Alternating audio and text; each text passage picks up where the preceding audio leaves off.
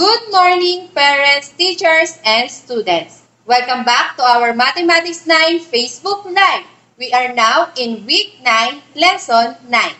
Today, we will discuss finding the equation of quadratic function and its application.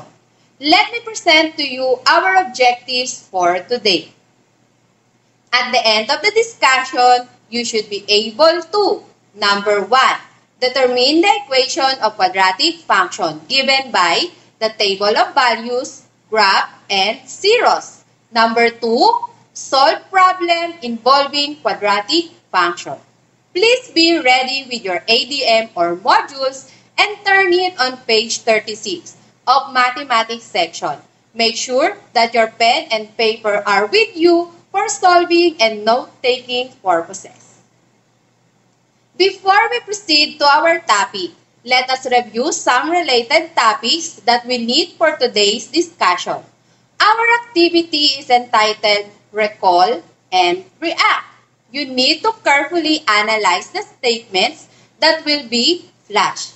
Choose from either heart, like, or wow reaction that corresponds to correct answer, or you may drop it on our comment section.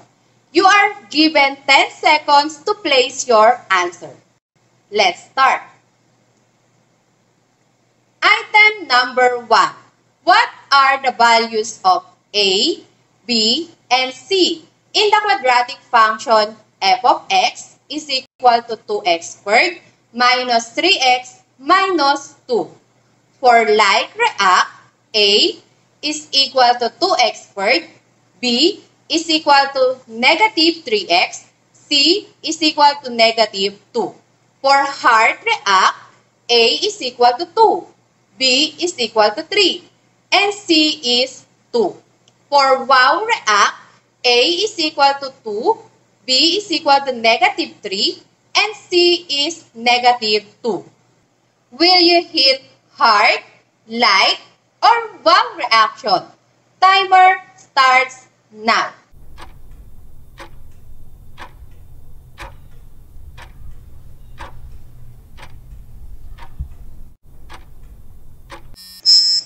Time's up. If you answered wow, you are correct. Let us proceed to item number 2. What is the vertex of this graph? Negative 2, negative 3 for like reaction. Negative 3, negative 2 for heart. 3, 2 for wow. 10 seconds, go.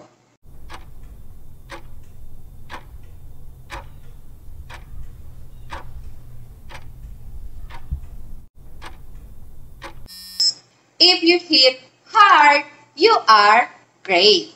You should remember that the vertex of the parabola pertains to the highest or lowest point of the graph. Number 3. What are the x-intercepts of this graph? Negative 3, 0, and 1, 0 for like. Negative 1, 0, and 3, 0 for heart. 1, 0, and 3, 0 for wow. 10 seconds, go.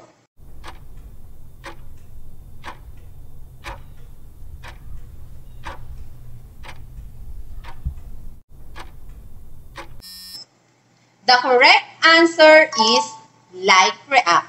Remember that the x-intercepts are the values of x when y is 0.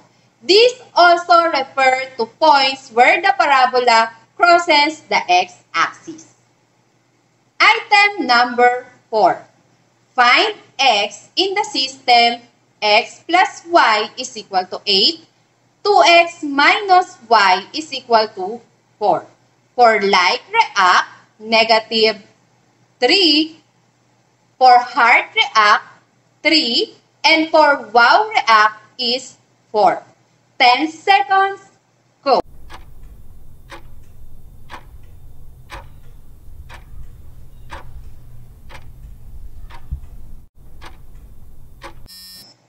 If you drop wow, you are correct.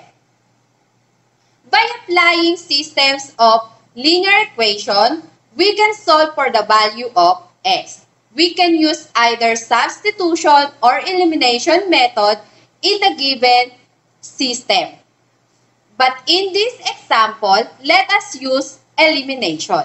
Let us eliminate one of the variables to get the value of the other. By adding the two equations, x plus 2x is equal to 3x. Y plus negative y is 0. 8 plus 4 is 12. This will give us the sum of 3x is equal to 12. To find the value of x, divide both sides by 3. Therefore, x is equal to 4. In support with item number 4, question number 5 is given by what is the value of y in the system x plus y is equal to 8. 2x minus y is equal to 4. Your hint is we solved the value of x, which is 4 in the previous slide. For like react, y is equal to 4. For hard react, y is equal to 8. And for wow, y is equal to 12. 10 seconds, go!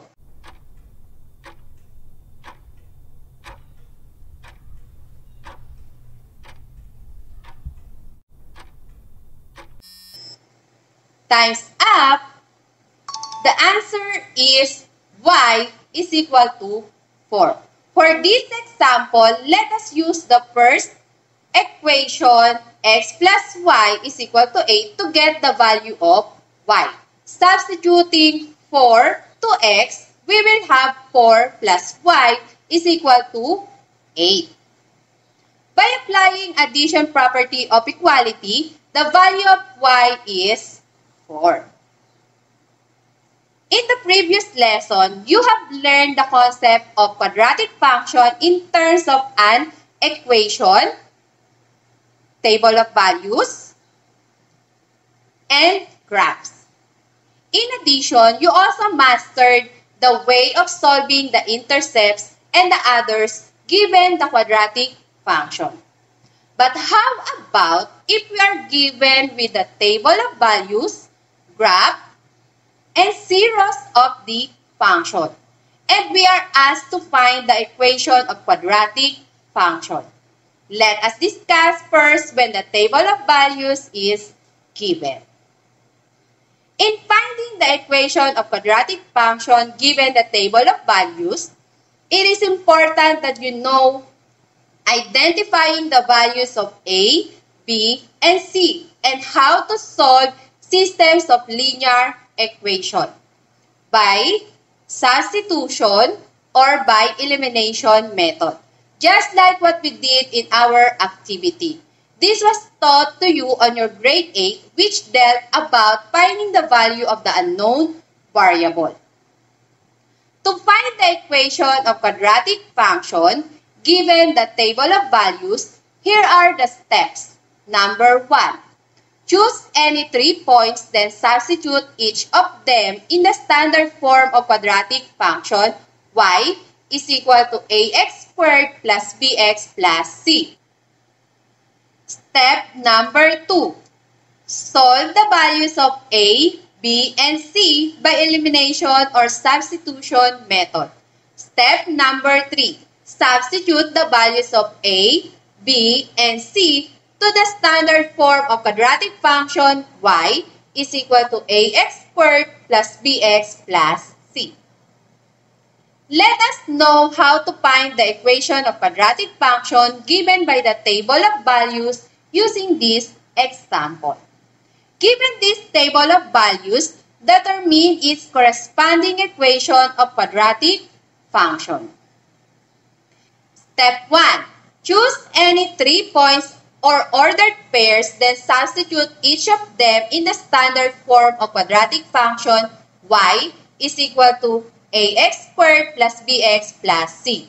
In this case, let us choose the points negative 1, negative 4, 0, negative 1, and 1, negative 2. Now, we will substitute each of them in our standard form y is equal to ax squared plus bx plus c.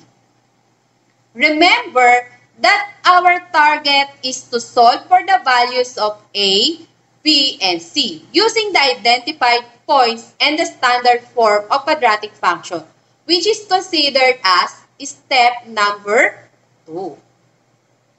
The first point is negative 1, negative 4. Substituting x and y to y is equal to ax squared plus bx plus c, we will obtain negative 4 is equal to a times negative 1 squared plus b times negative 1 plus c. Simplifying the equation further, we have negative 4 is equal to a minus b plus c, which we will consider as equation number 1. The second point is 0, negative 1. Substituting x and y to y is equal to ax squared plus bx plus c, we will obtain negative 1 is equal to a times 0 squared plus b times 0 plus c. Simplifying the equation further, we have negative 1 is equal to c. And by symmetric property, it is equivalent to c is equal to negative 1, which is considered as equation number 2. And the third point is 1, negative 2. Substituting x and y to y is equal to ax squared plus bx plus c, we will obtain negative 2 is equal to a times 1 squared plus b times 1 plus c. Simplifying the equation further, we have negative 2 is equal to a plus b plus c, which is considered as equation number 3.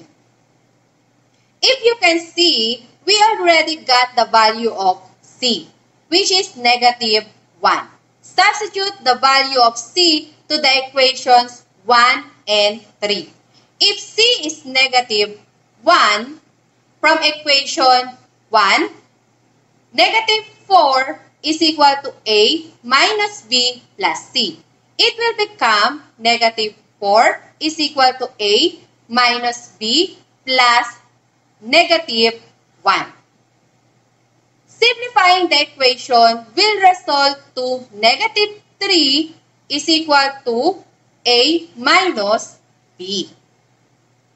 On the other hand, if c is equal to negative 1, from equation number 3, negative 2 is equal to a plus b plus c. It will become negative 2 is equal to a plus b plus negative 1. Simplifying the equation will result to negative 1 is equal to a plus b. Using the new equations, solve for the values of a and b. You may use solving systems of linear equation by elimination or substitution. In this case, let us use elimination method. Given negative 3 is equal to a minus b and negative 1 is equal to a plus b, let us add them to eliminate b. Negative 3 plus negative 1 is negative 4. A plus a is 2a. Negative b plus b is 0. So we have negative 4 is equal to 2a. By symmetric property, we can say that 2a is equal to negative 4. Divide both sides by 2 to get a. Thus, a is equal to negative 2. The value of a is negative 2. Use either negative 3 is equal to a minus b or negative 1 is equal to a plus b to find the value of b. In this case, let us use negative 1 is equal to a plus b to substitute negative 2. It will become negative 1 is equal to negative 2 plus b. By adding 2 to both sides of the equation, we will have 1 is equal to b, or b is equal to 1 by symmetric property. Step number 3. Substitute the values of a, b, and c to the standard form of quadratic function y is equal to ax squared plus bx plus c. The obtained values are a is equal to negative 2, b is equal to 1, and c is negative 1.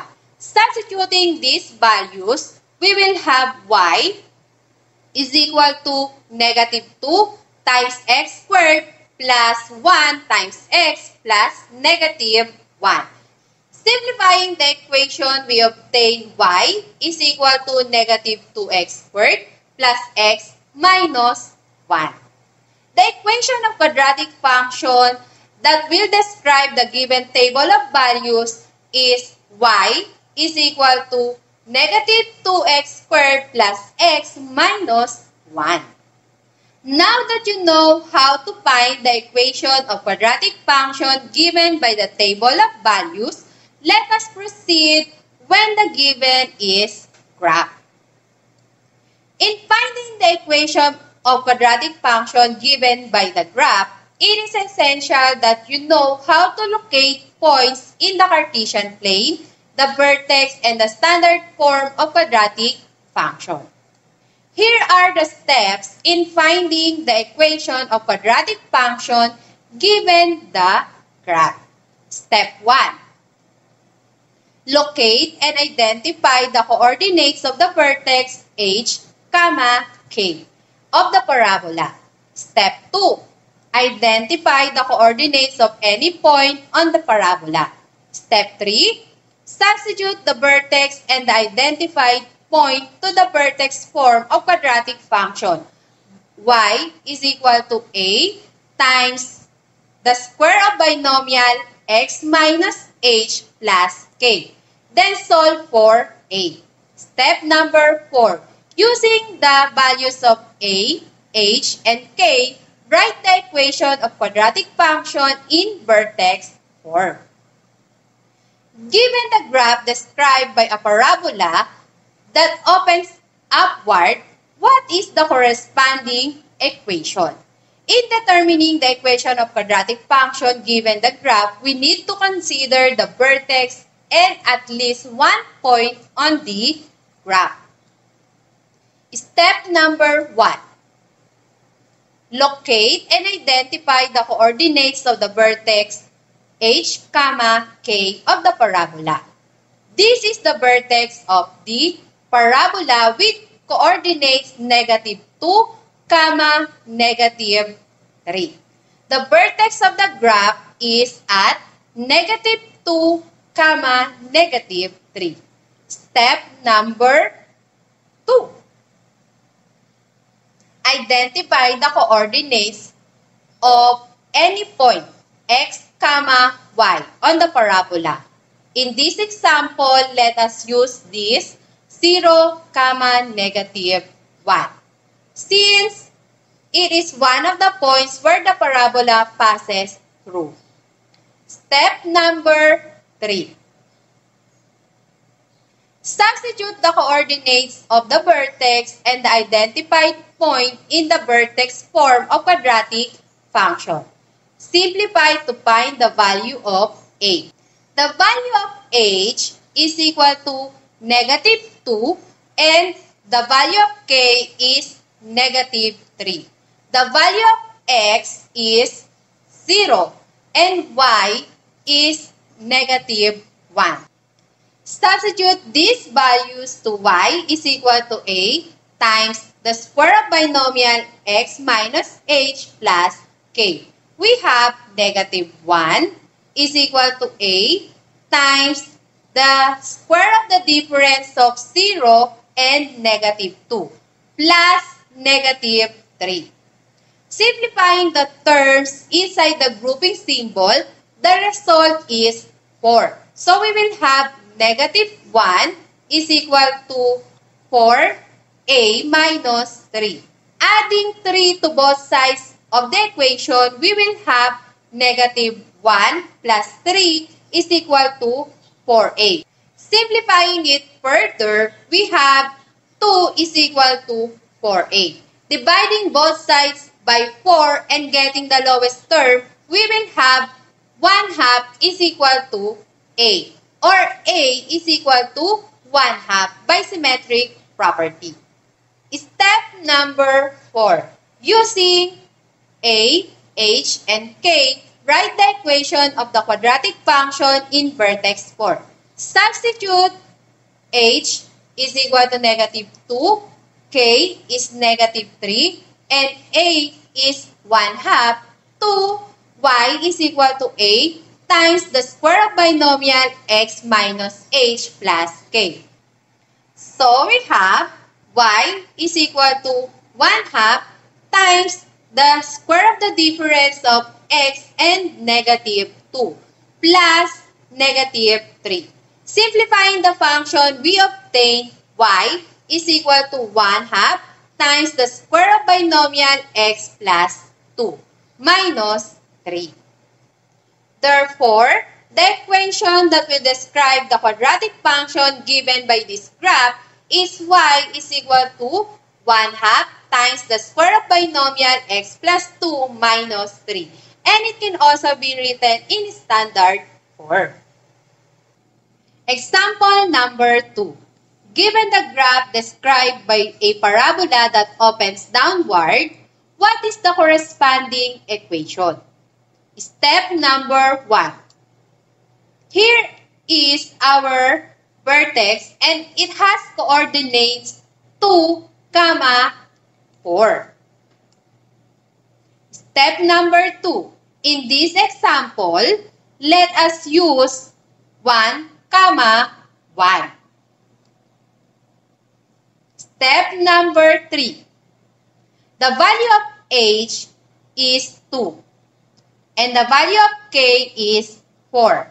The value of x is 1 and the value of y is 1. Substitute these values to y is equal to a times the square of binomial x minus h plus k.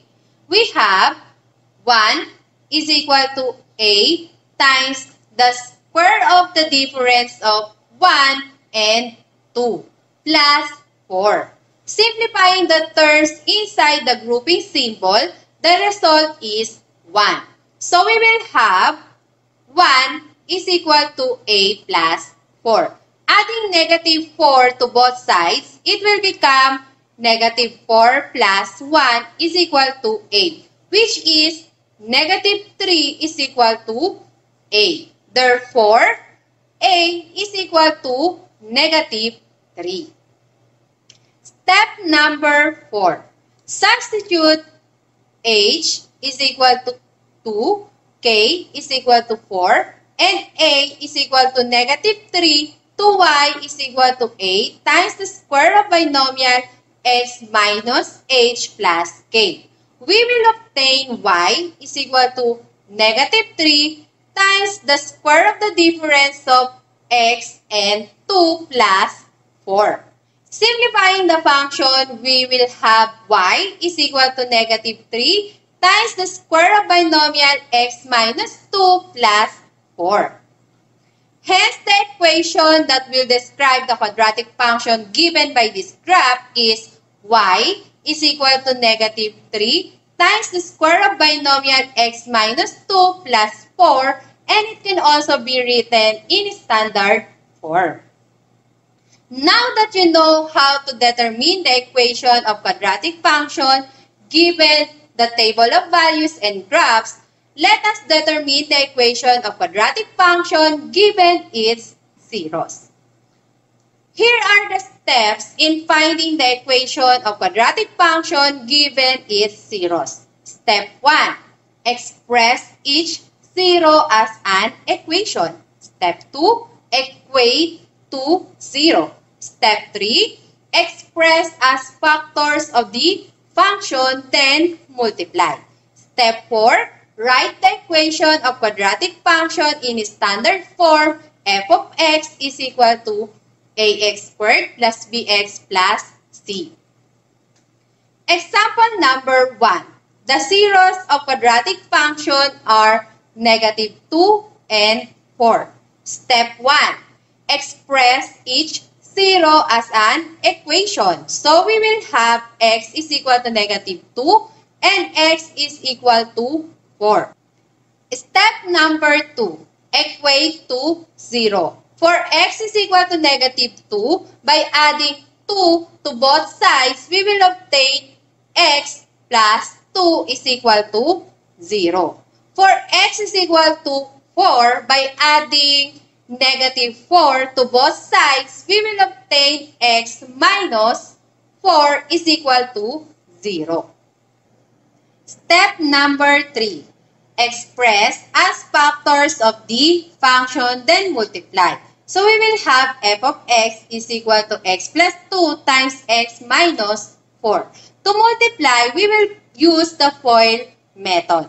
X times x is x squared. X times negative 4 is negative 4x. 2 times x is 2x. And 2 times negative 4 is negative 8. Adding negative 4x and 2x, the result is negative 2x. So we will obtain f of x is equal to x squared minus 2x minus 8. Step number 4. Write the equation of the quadratic function in standard form. Therefore, the equation is f of x is equal to x squared minus 2x minus 8. Example number 2. The zeros of the quadratic function are 3 and 5. Step 1. We will have x is equal to 3 and x is equal to 5. Step number 2. For x is equal to 3, by adding negative 3 to both sides of the equation, we will obtain x minus 3 is equal to 0. For x is equal to 5, by adding negative 5 to both sides of the equation, we will obtain x minus 5 is equal to 0. Step number 3. We will have f of x is equal to x minus 3 times x minus 5. Use the FOIL method to multiply. X times x is x squared. X times negative 5 is negative 5x. Negative 3 times x is negative 3x.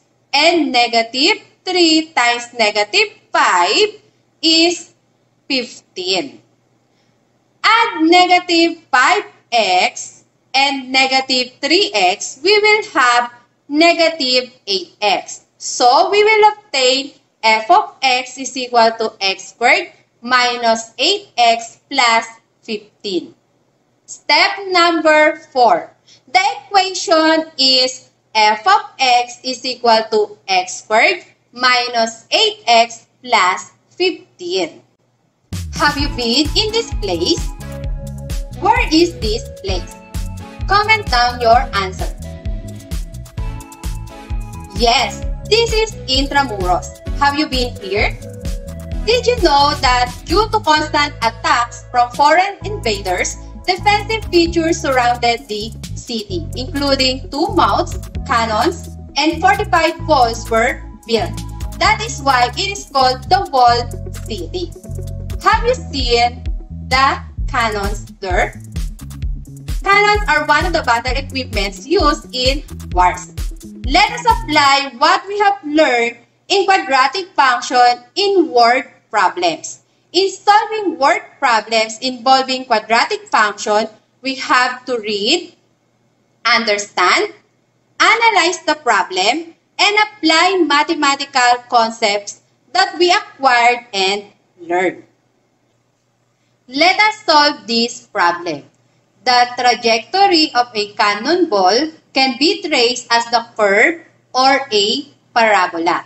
Suppose that it is fired upward from the top of a 112-foot high wall at a speed of 96 feet per second, which can be modeled as h of t is equal to negative 16t squared plus 96t plus 112.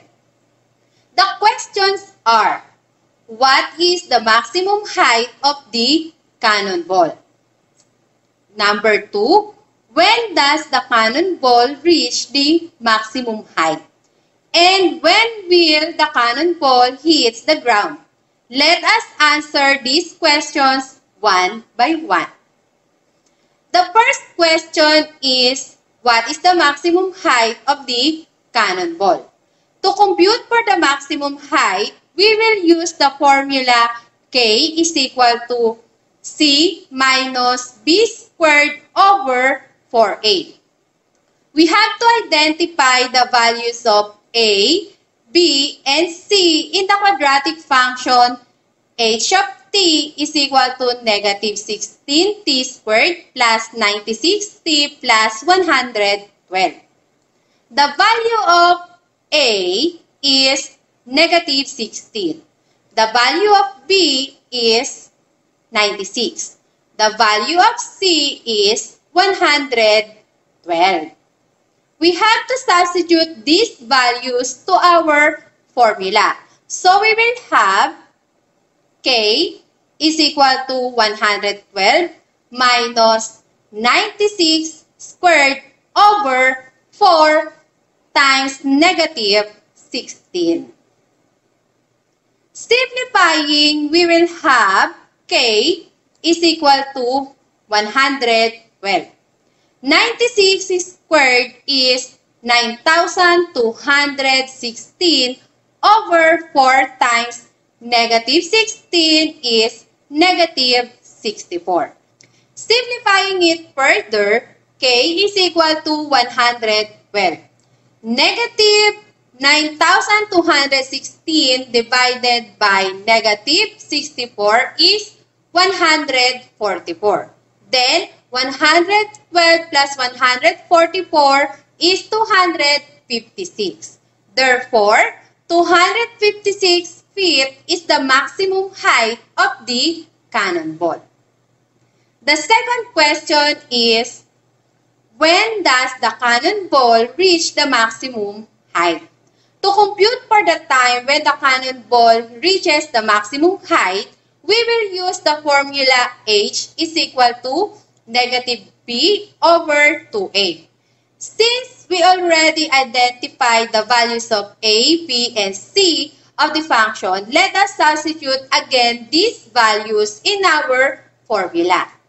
So we will have H is equal to negative 96, since 96 is the value of B, over 2 times the value of A, which is negative 16.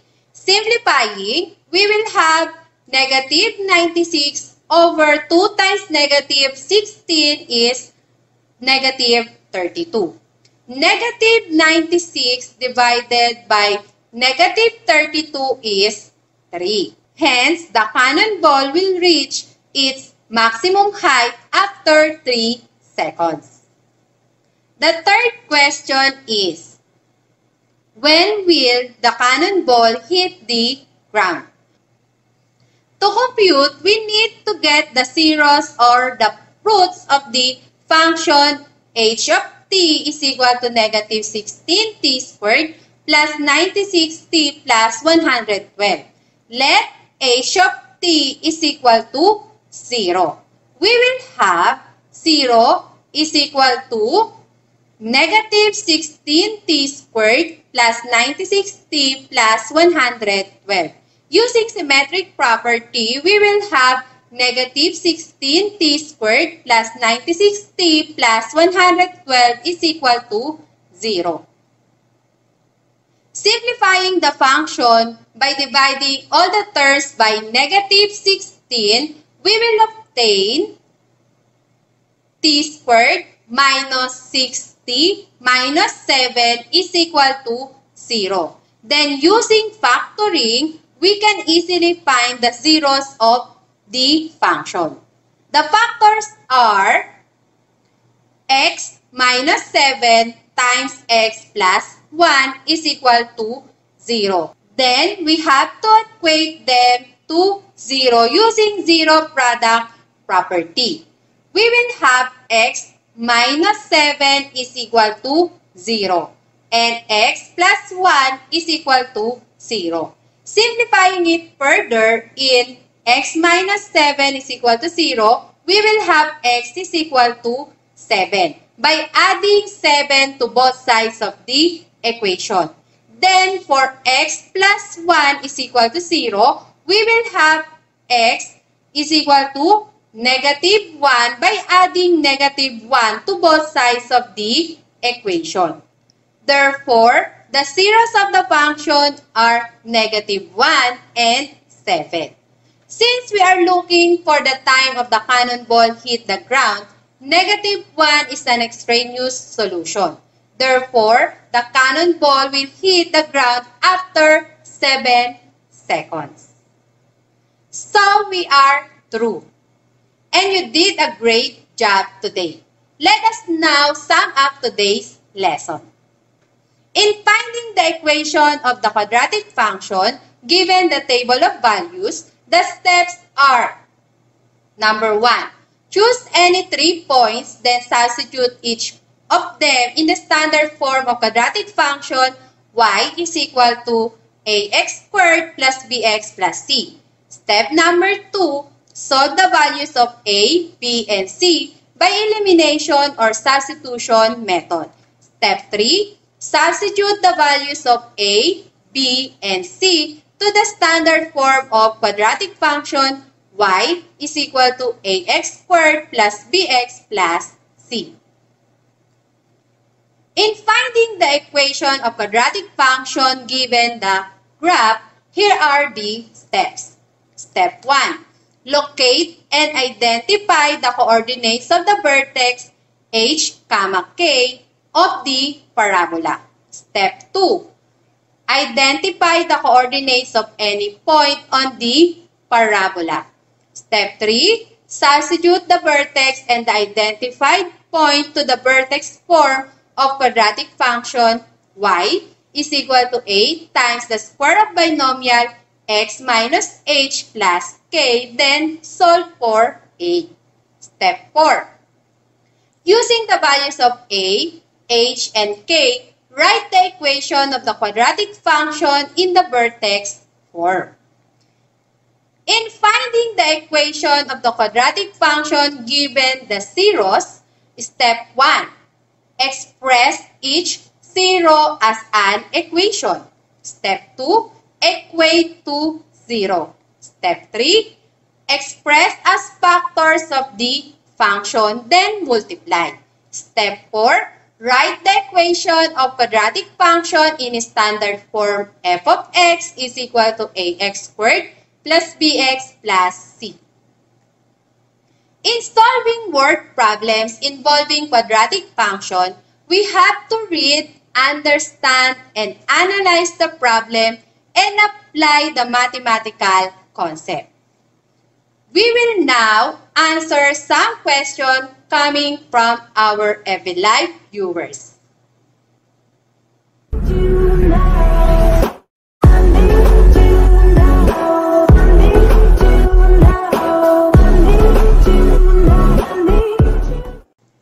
A question from a random viewer. How to form the equation of the quadratic function if the vertex cannot be accurately identified? You can choose any 3 points or ordered pairs that can be accurately identified on the graph.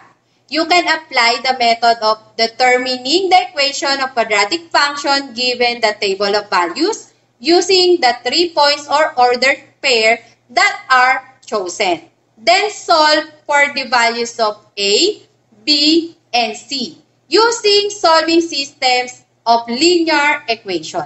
Lastly, formulate the equation of the quadratic function. And for your home learning task, on your ADM Mathematics section, answer try this in what's more section, numbers 1 to 3 and 8 to 10 about finding the equation of quadratic function given a table of values and graph. I hope that you learned something for today. Please keep in mind, solving math problems might be challenging, but use this as an instrument to make you develop your critical, logical, and creative thinking. This is Miss Jesseline Cordero. Good day and God bless.